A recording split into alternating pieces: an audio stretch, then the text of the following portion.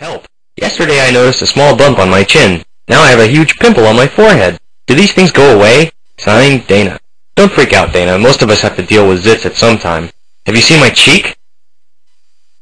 Anyway, these nasty bumps are a nuisance, but acne is very common. It's actually considered a normal part of puberty. But I know it doesn't help when you're looking at a big pimple in the mirror. What does help is learning about what causes these little monsters and the things that you can do to take care of your skin. Everybody has hair all over their skin, even if you can hardly see it. Acne occurs when the hair follicles, or pores, get clogged with oil. Your skin has oil glands called sebaceous glands that produce an oil called sebum that lubricates the hair and skin. Sometimes a gland will produce too much sebum. If the pore gets clogged with oil and dead skin cells, a zit forms. You may have noticed that there is more than one type of zit. Whiteheads happen when a pore gets clogged but stays closed. Pressure causes the skin to get red and raised with a white tip that holds in the oil. If a pore gets clogged up but stays open, the surface can darken into a blackhead. Blackheads aren't bumps, but you can see them if you look close. Plain old pimples, a red bump caused by bacteria and dead skin cells getting under the skin's surface. Good question, Moby.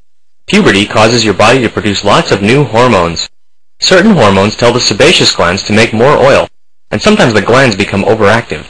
That's why trying to scrub the oil off your face doesn't always work. It happens from the inside out. Dana, here are a few tips for dealing with acne. First off, most acne clears up after puberty, so you won't be stuck with it forever. Wash your face twice a day with mild soap and water to help keep it clean. Try to use oil-free sunscreen. Many over-the-counter products from your local drugstore can help too. Try not to pick or pop zits. I know, everyone says that, and people still do it, but it can cause scars that won't go away. And popping them can cause oil to spread and make more zits. Right. If acne gets really bad, there are special skin doctors called dermatologists who can help. Acne doesn't have to make you miserable. A silly old pimple is no reason not to have fun.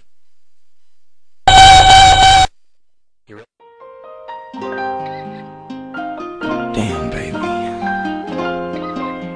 I just don't understand what we went wrong. I gave you my heart. I gave you my soul. I gave you... As a matter of fact, I was the one who said I loved you first. It was about 8 years ago. Don't act like you don't know. We were sitting at home in your mama's living room, 'cause you couldn't be alone. See, your mama knew I was something else. She knew how I felt. Back then we were in school, and that's your favorite excuse. See, growing up I was a fool, and I can't lie, I miss it.